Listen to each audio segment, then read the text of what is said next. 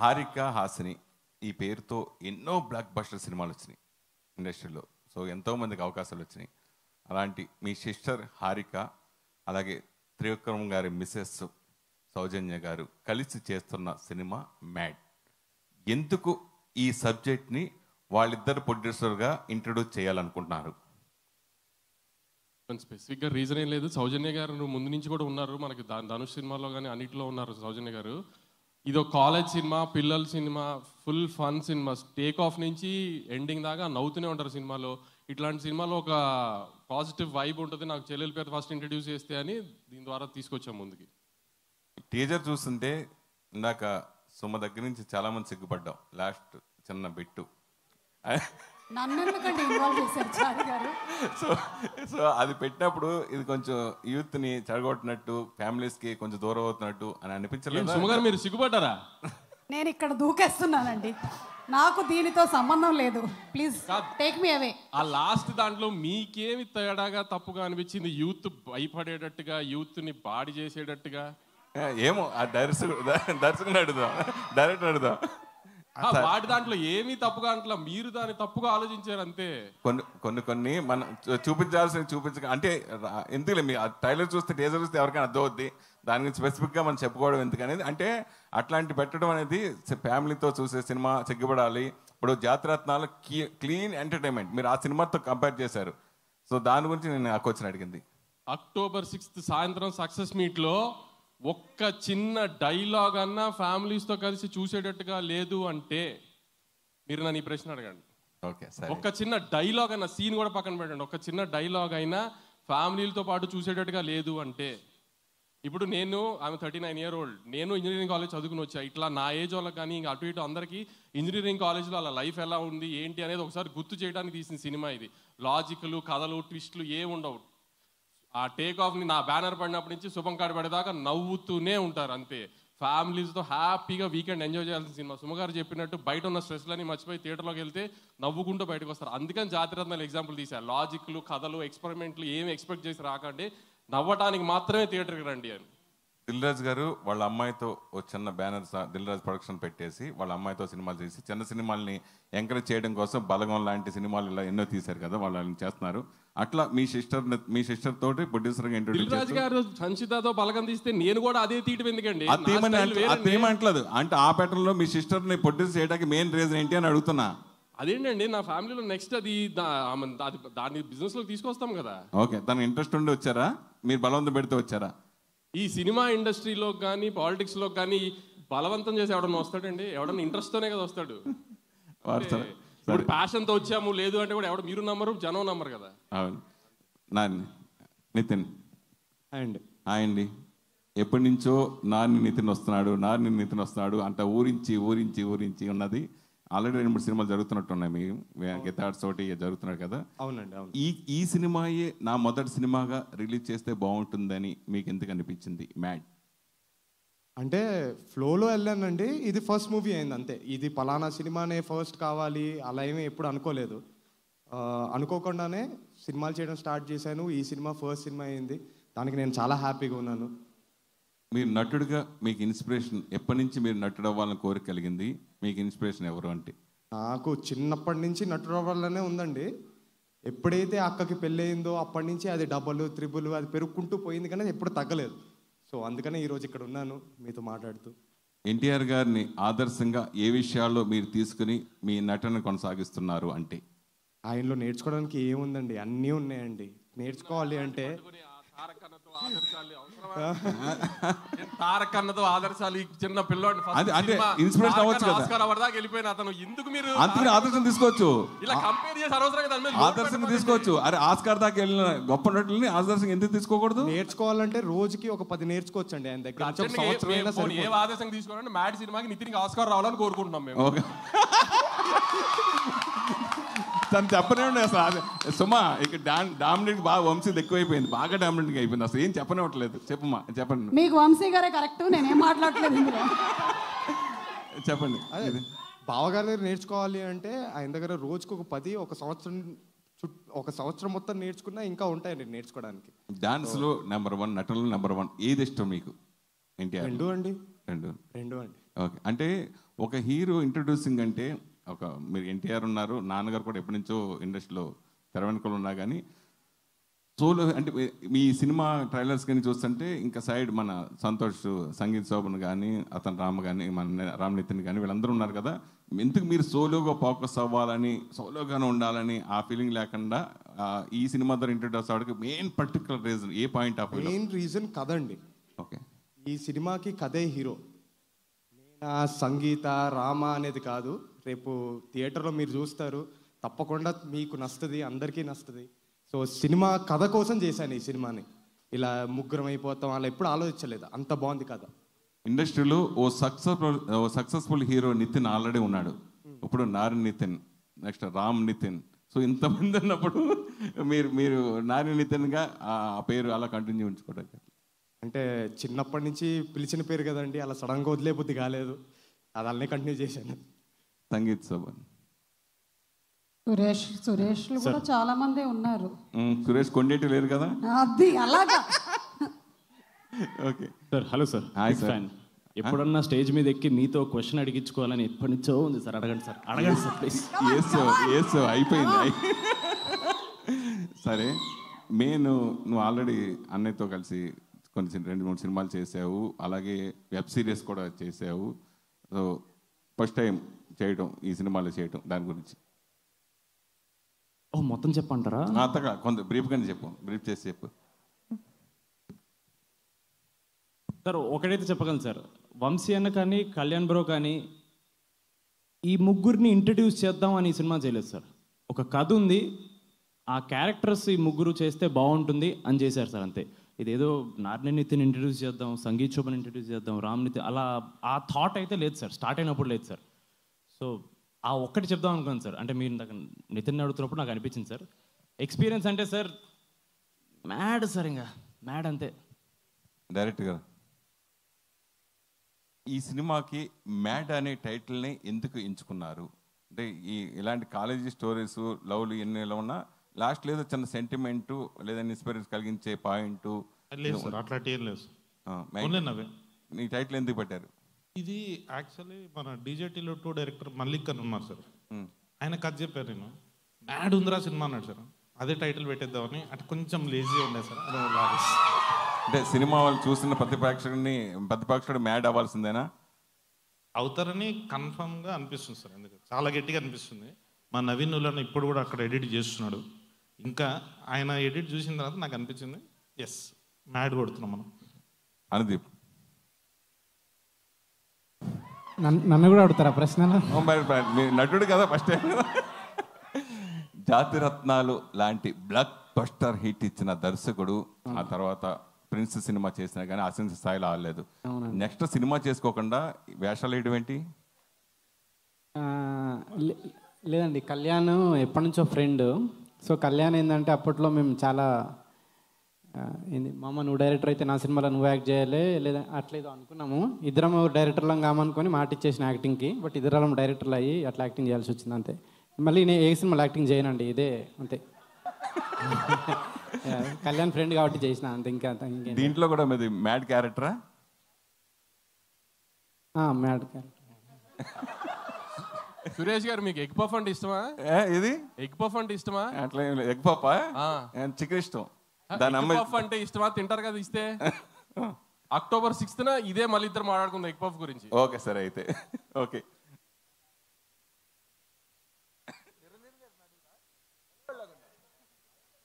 Okay, thank you.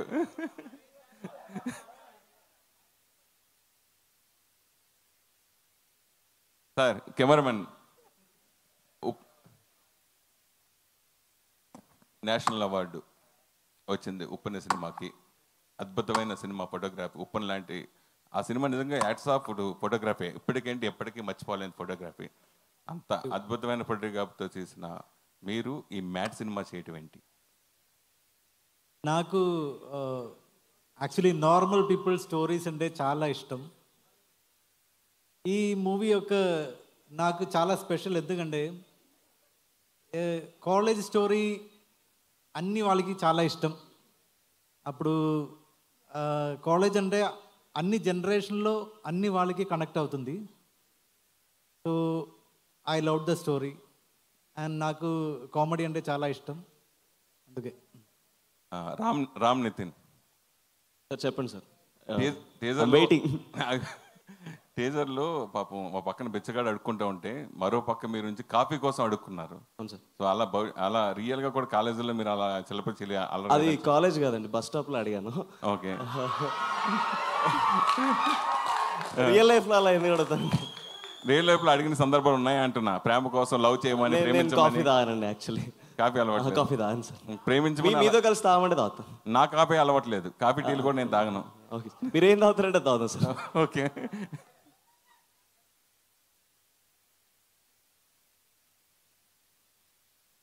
సంతోషం సురేష్ గారి personal press meet అయిపోయింది. ఇప్పుడు మనం వేరే వాళ్ళకి టైం ఉన్నట్టయితే కొన్ని అడిగే అవకాశం ఇద్దాం. మ్యాడ్ సినిమాకి సంబంధించి మ్యాడ్ ప్రశ్నలు అన్నీ అయిపోయినాయండి. ఇప్పుడు ఒక క్వశ్చన్. హారిక హాసిని క్రియేషన్స్ అనగానే చాలా వాల్యూస్ ఉన్న సినిమాలు, చాలా మంచి సినిమాలు వచ్చినాయి. మాకు హారిక హాసిని అనగానే ఒక వాల్యూ ఉంటుంది. ఇది కూడా మేమేం దీన్ని నెగిటివ్ అనట్లేదు, కానీ ఎందుకో శృతి మించిందేమో, ఒక లైన్ దాటారేమో అన్న ఒక ఫీలింగ్ అయితే ఉండింది. అది దీనికి కళ్యాణ్ గారు ఆన్సర్ చెప్తారు, ఎందుకంటే వంశీ గారు మైక్ ఇసిరేటట్టున్నారు. మీరు చెప్పండి సార్.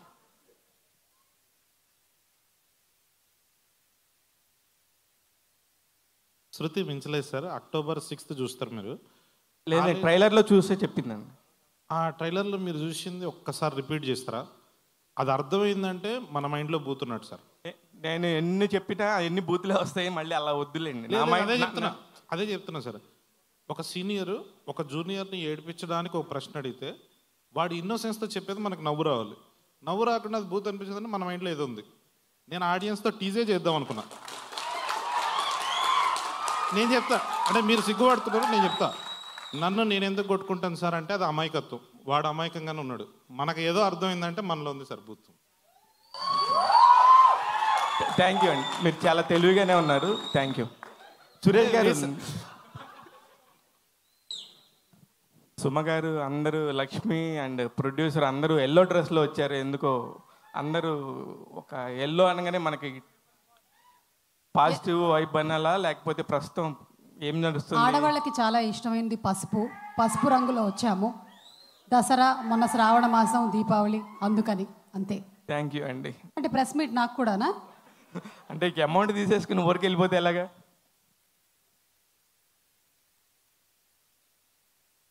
ఎస్, మా super senior, come on. Question to the director. Sorry. మామూలుగా ఈ కాలేజీ బ్యాక్డ్రాప్లో వచ్చేటువంటి సినిమాలు మనం ఆ రోజు నుంచి ఈ రోజుల వరకు ఎప్పటి నుంచి చూసినా సరే, కాలేజీ బ్యాక్డ్రాప్లో వచ్చిన సినిమాల్లో అల్లరి, ఆనందం, పిల్లలు చేసేటువంటి కొంటి పనులు, ఇవన్నీ కూడాను the entertaining factors of the film.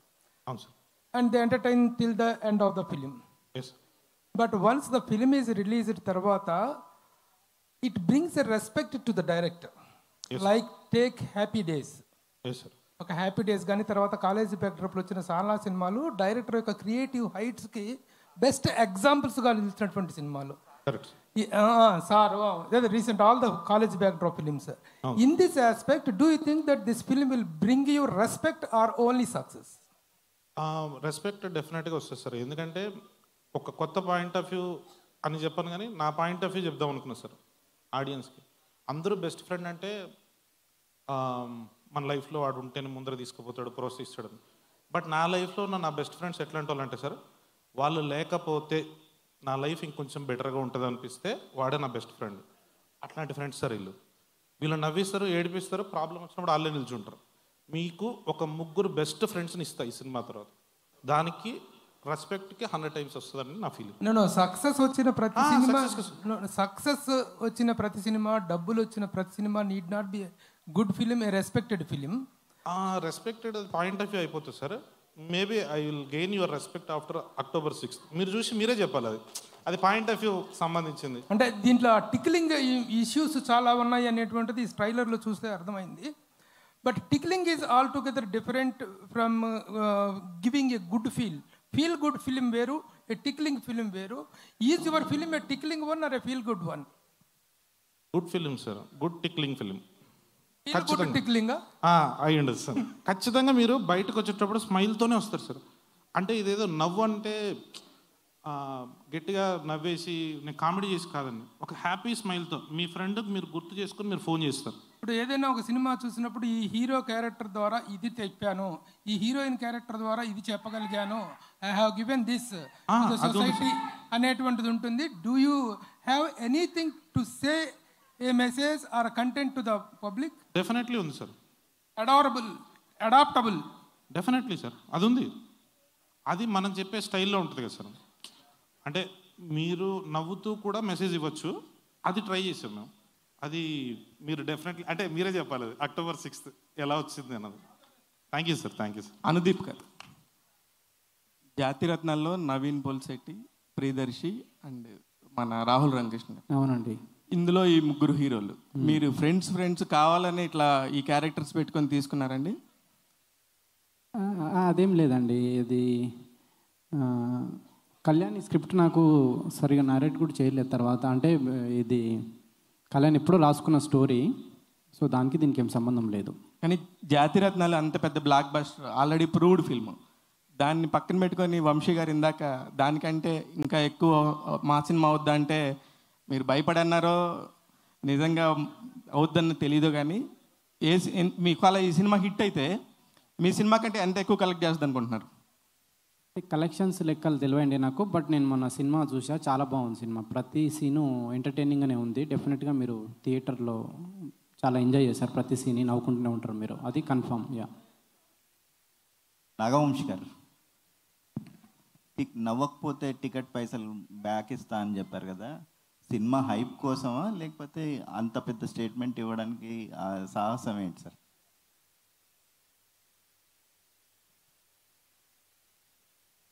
నా సినిమా కదా, నేను చూసుకున్నాను కదా, నాకు తెలుసు కదా.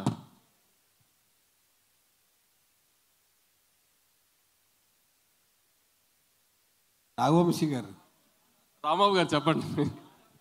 అది ఈ మధ్యన చిన్న సినిమాలు వాళ్ళు కాన్ఫిడెంట్గా ఇలా మాట్లాడే సినిమాలు అన్నీ కూడా ఒక వారం ముందు నుంచే ప్రీమియర్ సైట్ మొదలు పెడుతున్నారు. మీరు అట్లా ఏమైనా ప్లాన్ చేశారా? నేను కూడా యాక్చువల్లీ ఇంకా మా కళ్యాణ్ నాకేం కంటెంట్ ఇవ్వట్లేదు. కళ్యాణ్ గారు మా మీద దరిదరిసి కంటెంట్ అంటూ ఇస్తే 3rd 4th నుంచే ప్రీమియర్ స్టార్ట్ చేసేద్దాం, విజయవాడ, వైజాగ్, తిరుపతి, హైదరాబాద్ అని ఐడియా ప్లాన్. ప్రస్తుతానికి మా సార్ ఇంకా కంటెంట్ ఏం తేల్చలేదు. మీ పక్కనే ఓవర్సీస్ డిస్ట్రిబ్యూటర్ ఉన్నాడు, వాడి కంటెంట్ అంటూ ఇస్తే సినిమా థియేటర్లో కూడా వేసేస్తాం ముందే. డైరెక్టర్ గారు మీడియాకి ఎప్పుడు చూపిస్తున్నారు? అది వీలైనంత తొందరలో అట్లా మేనేజ్ చేస్తుంది సార్. అందరికీ అదే చెప్తున్నా, బట్ తొందరగా వచ్చేస్తుంది సార్. 3rd కల్లా రెడీ అయిపోతుంది సార్.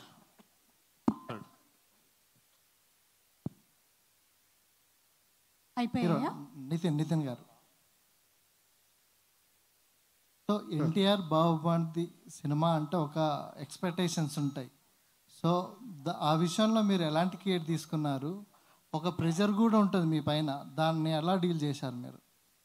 ప్రెషర్ ఉంటుందండి, కాకపోతే అసలు తీసుకోవద్దని చెప్పాడు బావా, నేను అదే ఫాలో అవుతున్నానండి. అసలు ప్రెషర్ లేకుండా ఆడుతూ పాడుతూ పనిచేస్తున్నాను, అది అలా చేయడమే కరెక్ట్ అని కూడా నా ఫీలింగ్. అంతే. ఎలాంటి కేర్ ఈ సినిమా చేయాలనుకున్నప్పుడు ఎలాంటి స్పెషల్ కేర్ తీసుకున్నారు దీనికి సంబంధించి? స్పెషల్ కేర్ అంటూ అలా ఏం లేదండి, సినిమా నచ్చింది, సినిమా చేశాను అంతే, ఇంకా దాని నుంచి. డైరెక్టర్ గారు, సో మీరు ఇంతమందికి అనగనగా ఒక రాజు సినిమా చేశారు, ప్రకటించారు, వచ్చింది, దాన్ని పక్కన పెట్టి ఈ సినిమా చేశారు. ఆ సినిమా ఏమైంది? దీనికి రావడానికి రీజన్ ఏంటి? అదే సార్, అంటే యాక్చువల్లీ నవీన్ మేము జాతరత్నాలు చేసేటప్పుడు పరిచయం సార్. ఆ సినిమా చేద్దాం అనుకున్నాం, కానీ తను ప్యారలల్గా చేయలేనని చెప్పాడు సార్. మిస్ షెట్టి మిసెస్ పుల్షెట్టి అయిన తర్వాతనే అప్పుడే క్లారిటీ వచ్చింది. సో ఈ సినిమా అయ్యేంత వరకు వెయిట్ చేయాలా 1 year, లేదా నా దగ్గర ఒక ఐడియా ఉందని ఐడియా చెప్పారు సార్.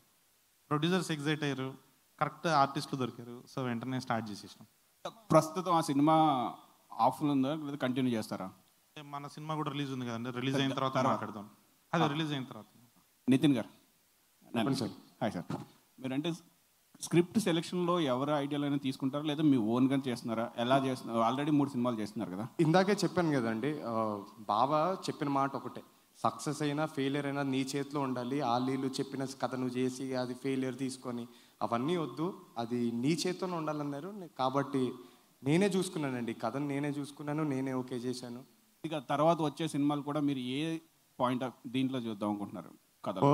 ఫస్ట్ మా సినిమా రిలీజ్ అయిన తర్వాత దీని రెస్పాన్స్ బట్టే అండి నెక్స్ట్ ఏంటి అనేది. Ananthika yeah yeah yeah yeah మీ first film Rajahmundry rose milk అనేది సినిమా డిలే అవుతూ వస్తుంది. సో ఆ సినిమా డిలే అవ్వడానికి రీజన్ ఏంటి? ఈ సినిమాతో డెబ్యూటెంట్గా ఇంట్రడ్యూస్ అవుతున్నారు. So how do you feel? മലയാളത്തിൽ പറഞ്ഞു തരാവാ. అమ్మయ్య తీసుకున్నటువంటి డబ్బులు కొంచెం న్యాయం చేస్తున్నట్టుంది నాకు. അതെ രാജമണി റോസ് മിൽക്ക് പറഞ്ഞ സിനിമ ഡിലേ ആയില്ലേ, അപ്പോൾ അതെന്താണ് ഇതെന്തിനാണ് ആദ്യം എടുത്തത്, അല്ല അതാണോ ആദ്യം എടുത്തതെന്ന് ചോദിക്കുകയാണ് അവർ. ఆద్యం చేసేది ఇదానో అదానో? అదాను. ఓకే ఇంకేంటి అడిగారు మీరు? అంతేనా? వాళ్ళకి అర్థమైపోయింది చాలు. ఇంకేమైనా అడగండి, నాకు కొంచెం అవకాశం దొరికింది ట్రాన్స్లేషన్కి. అడగండి. హలో అడగండి. గోపికని అడుగుతారా? వరూ గోపిక ఫ్రంట్లీకి వరూ. ఓకే ఏంటి ఎక్స్ప్లెయిన్? ఈమెకేమో ఎక్స్ప్లెయిన్ చేయాలి. I have to answer for her. అచ్చా కాదు, మీరు అడిగింది ఏంటి, ఏది ఫస్ట్ ఒప్పుకున్నారనా? అంతేనా? ഏതാണ് ആദ്യം നിങ്ങൾ ഏറ്റ മൂവി, ഇതാണോ അതാണോ? ആദ്യം ചെയ്യാൻ നിങ്ങൾ സൈൻ ചെയ്ത ഫിലിം ഏതാണെന്നാണ് ചോദിക്കുന്നവർ. രാജമണ്ഡി റോസ് മിൽക്ക് ആണോ അല്ല ഇതാണോ? I have done first Rose Milk only. This is my second film, but for me this will be the debut, and I will be introducing from this film, and Rose Milk will be also coming soon. Okay. ఇంకొక మలయాళం వంశీ గారు. Sir almost అయిపోయినట్టుంది. ఇంకొక question. Last time మనం interview చేసినప్పుడు మీరు మాట అన్నారు, గుంటూరు కారం సినిమాతో రాజమౌళి గారి రికార్డులకి దగ్గర పెడతాం మేము నెంబర్స్ అని చెప్పారు. ఇంకా కట్టుబడి ఉన్నారు ఆ మాటకి? ఖచ్చితంగా, మాకు ఆ డౌట్ ఏం లేదు. Jan 12th థియేటర్స్లో చూసి మీరే సాయంత్రం చెప్తున్నారు. Okay thank you. Thank you so much. పాత్రికేయ మిత్రులందరికీ కూడా